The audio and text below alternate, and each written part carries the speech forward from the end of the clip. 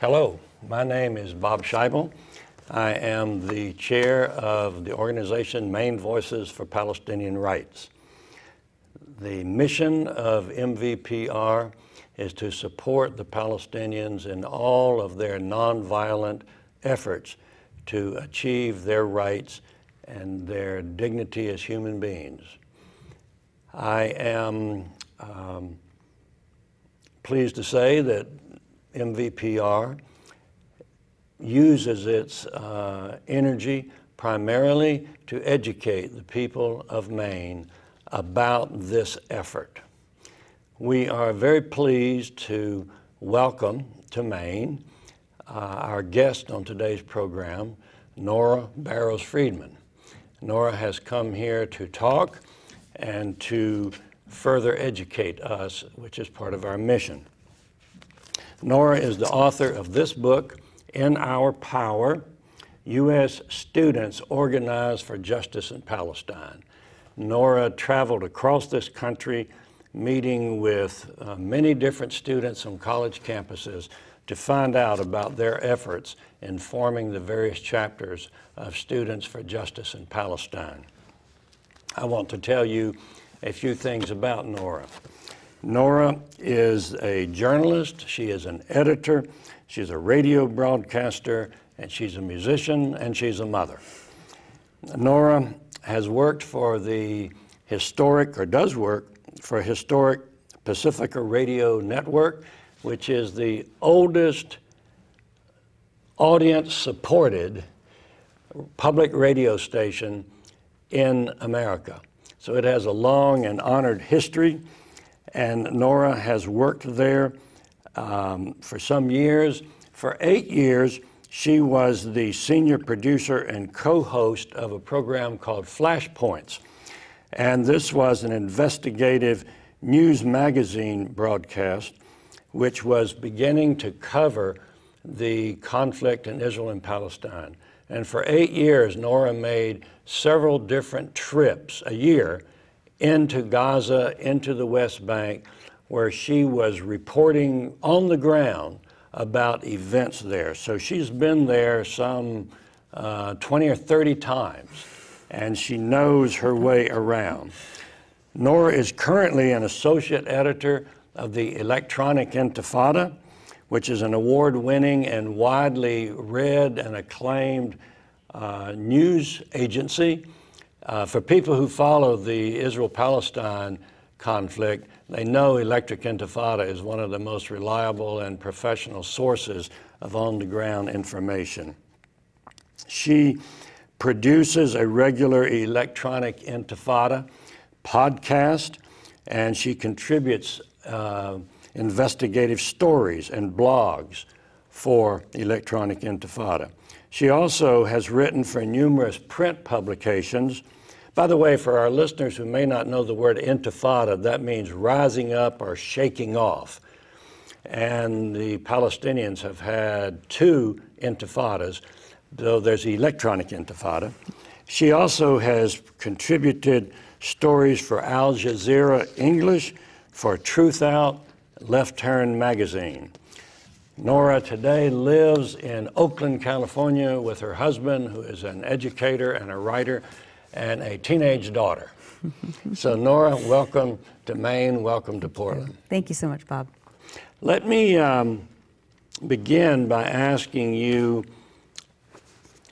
what led you to decide to write this book? How did that come about? So I've been a journalist covering Palestine issues for 13 years.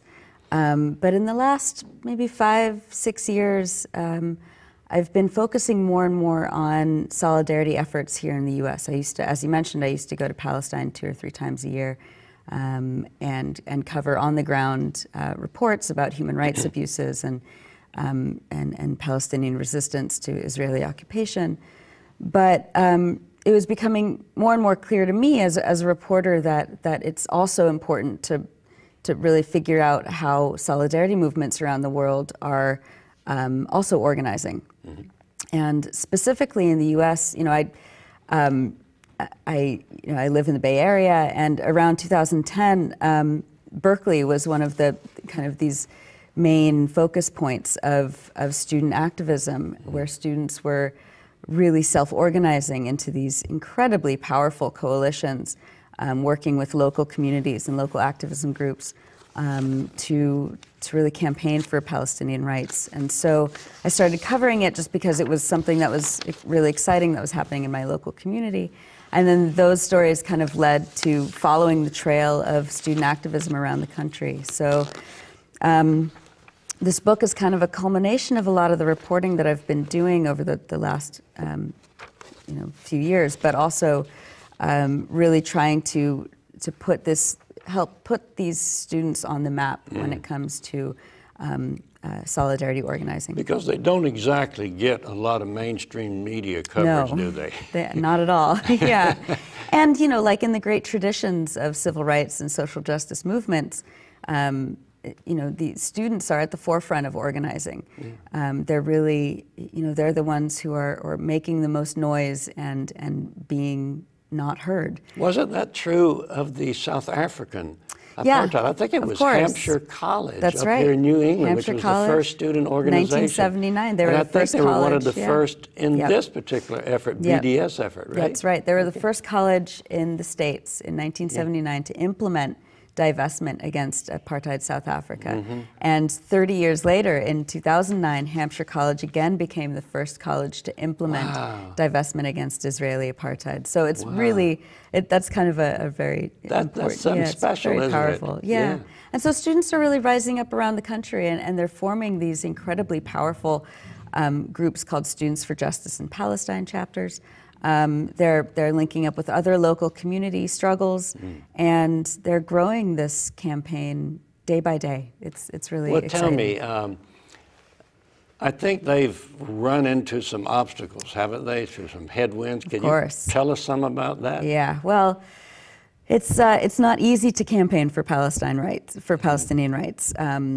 And there's a very strong resistance to campaigning for Palestine by outside Israel-aligned political organizations who are really trying to censor speech critical of Israeli policies and are trying to brand this movement of solidarity as one of anti-Semitism, which is, of course, absurd. And there are many, many Jews and Israelis involved in Palestine solidarity organizing.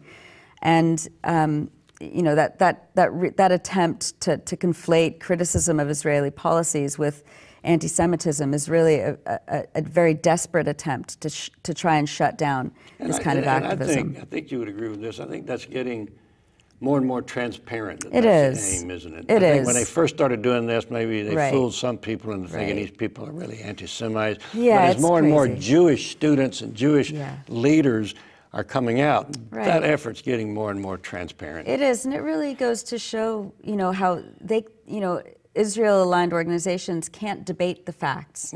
So they're resorting to these very troubling, pernicious tactics to try and censor speech critical of Israel. So, despite that, students are running up against these sort of obstacles where administrations are under pressure by Israel-aligned organizations to stop student activism on Palestine issues. So students are actually having to really negotiate with university administrations. They're having to run through these bureaucratic obstacles where administrations would rather there not be direct action or events that talk about Palestine on campus, which is a violation of the First Amendment.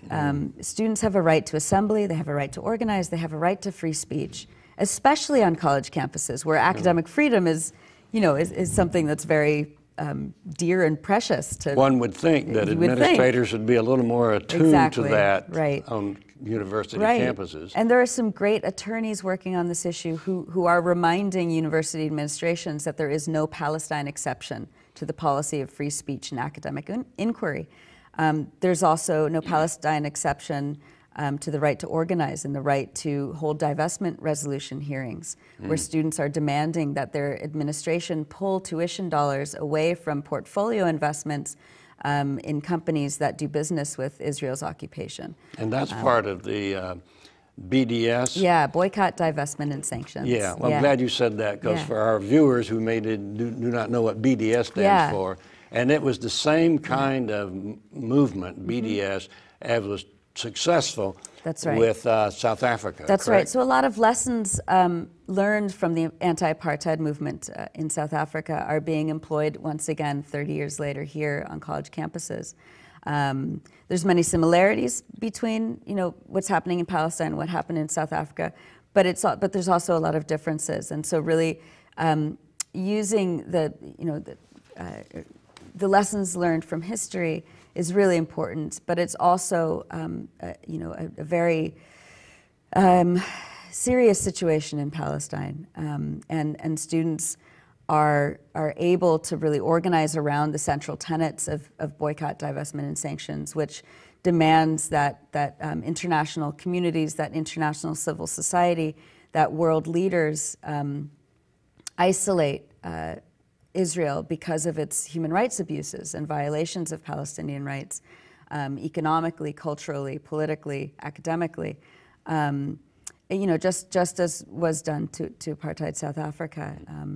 And it all has to do with really the grassroots power of activism, where students, civil society, activists, human rights advocates are all pulling together and becoming part of this global movement to hold Israel accountable, because our international community, world leaders, won't yet. Yeah, and I think that's an important part. I have, from time to time, heard people who are opposed to this movement say, oh, you can't compare the Israeli apartheid to the South African. They were different. And when they say this, they don't go into much detail, but they seem to be using it as a way to undermine the apartheid claim for or against Israel. And yet, I've read and I've heard things to indicate indeed they were different, and in some ways, they're much worse. The Israeli apartheid. That's what Desmond Tutu has said. And I was I was watching a program recently in which a member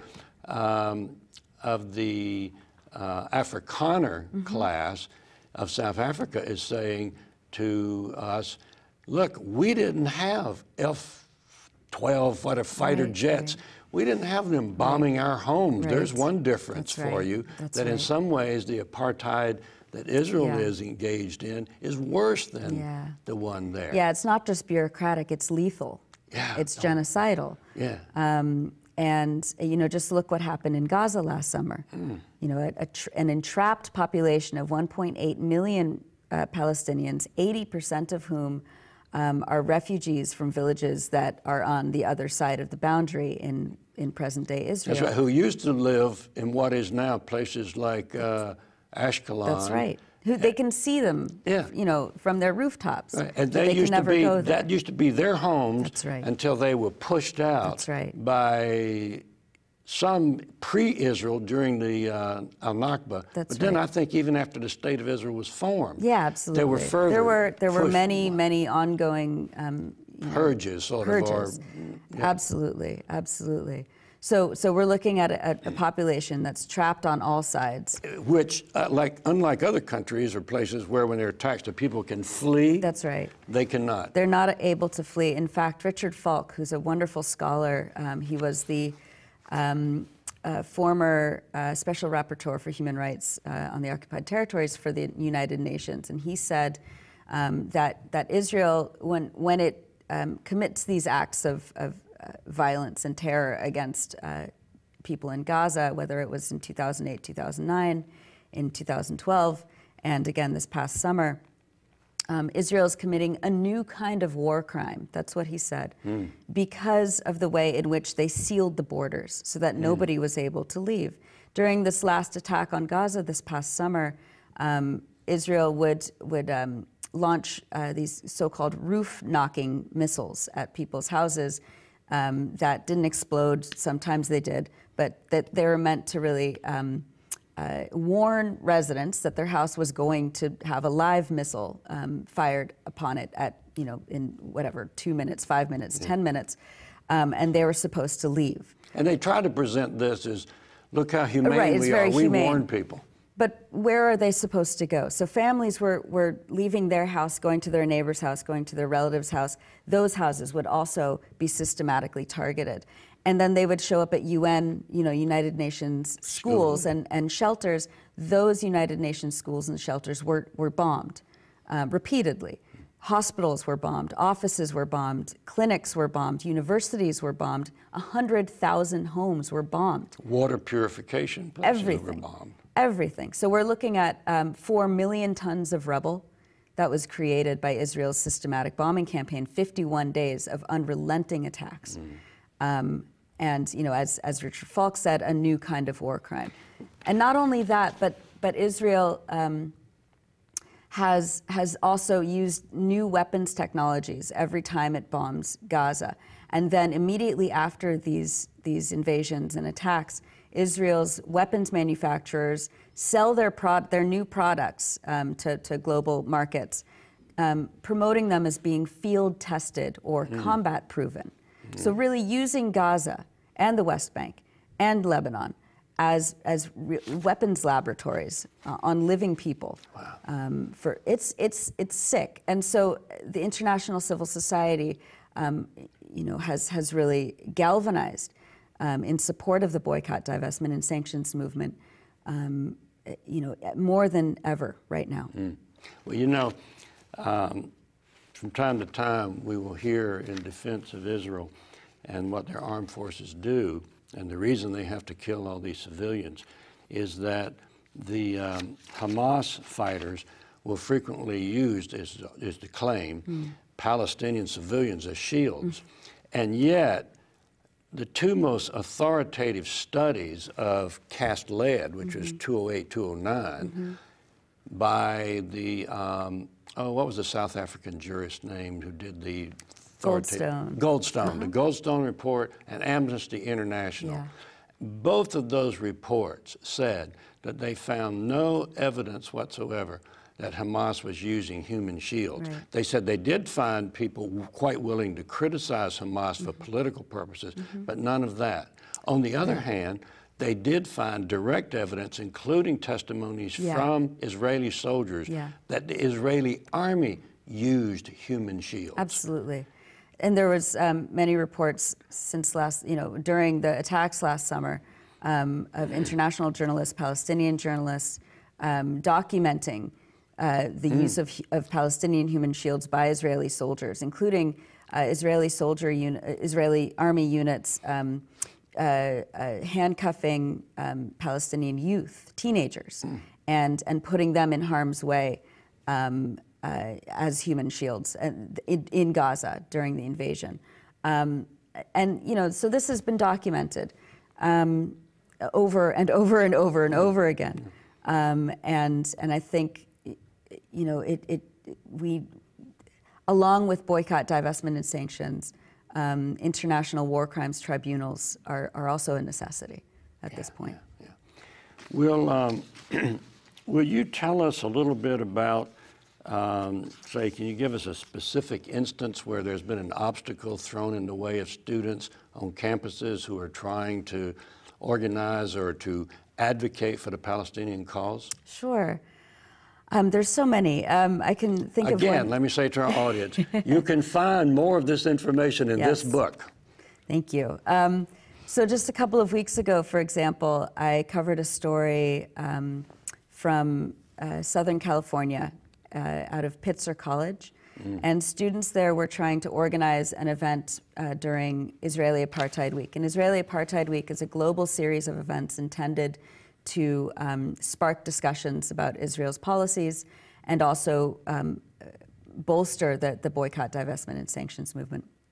So these students, as part of their Israeli Apartheid Week events, wanted to bring a mock apartheid wall on campus as a direct action and to spark conversations with other students. And the apartheid wall, again, for our viewers who may not know, is this huge wall which snakes into much of Palestinian land in the West Bank. Mostly into Palestinian land in the West Bank. And while Israel has presented it as a wall to protect them from suicide bombers, it's really more a wall to steal land. And to keep people they don't want out. Yeah, and also to even keep Palestinian villages from their own farmland Right. to keep the villages from neighboring villages. It's Yeah. a very insidious Absolutely. wall. Right. And the International Court of Justice in 2004 ruled that it was illegal and must be torn down immediately. That So was this 11 is the years wall ago. you're talking about with That's the right. students wanting to put a mock copy. So go Right. ahead. So they have a wall that's been traveling around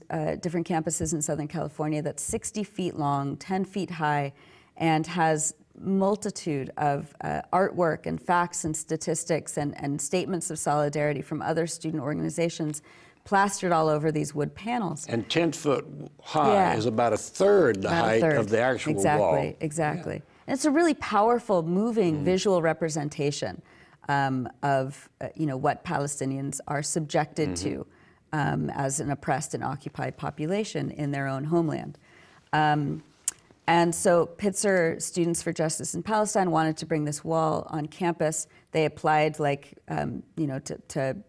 the administration to have this wall displayed. The administration referred it to the Aesthetics Committee, which wanted the students to jump through numerous bureaucratic hoops, file numerous papers, have numerous meetings with them, didn't even tell them some of the other requirements that were needed to have this wall approved.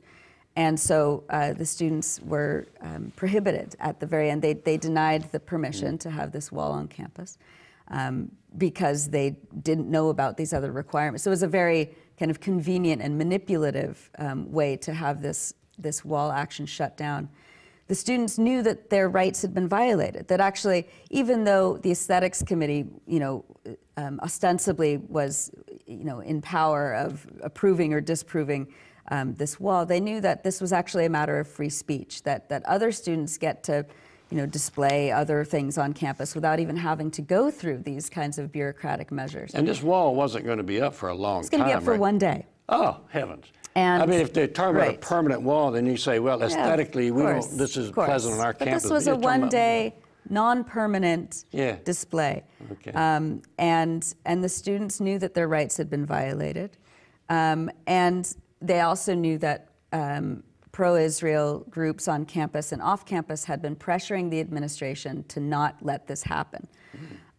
So students called Palestine Solidarity Legal Support, which is a wonderful organization. It's a national organization of attorneys who are working to advocate on behalf of Palestine Solidarity activists, especially on campus. And Palestine Solidarity Legal Support attorneys said, of course your rights have been violated. This is a free speech violation. They reminded the university, they wrote letters to the university reminding the university that free speech is still a thing that exists, especially on campus, especially when it comes to academic inquiry and sparking conversations and debate. And the students said, okay, fine, even if we're prevented from showing this wall, we're going to do it anyway. So they did. Oh, they wow. did it anyway. They defied these academic threats of suspension and suspension of their student group.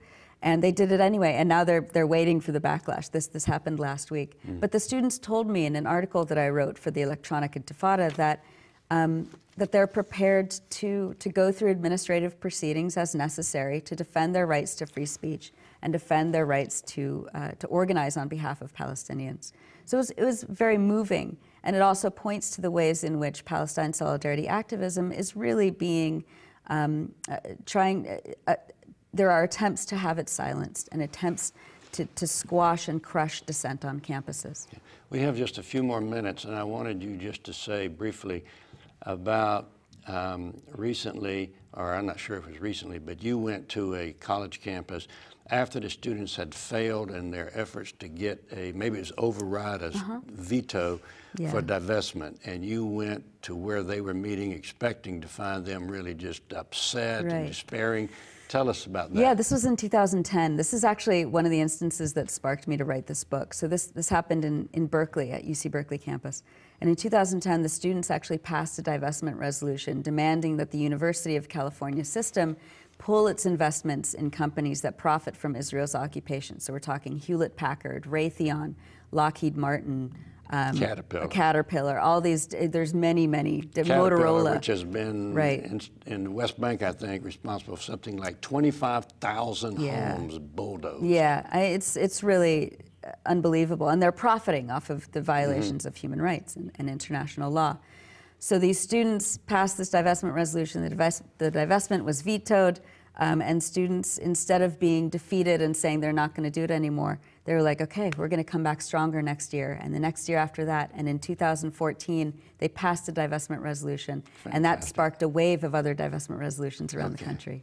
I think that you will find this book filled with stories like that, and oftentimes we are maybe feeling that we should despair. Not so. There's a lot of energy among young people in this country for this cause. And let me say, it's a cause for justice for Palestinians, but it's also a cause, I think, in my view, for Jews and for Judaism, because in the long run, justice for the Palestinian is in the best interest of Jews all over this planet. I agree. Right?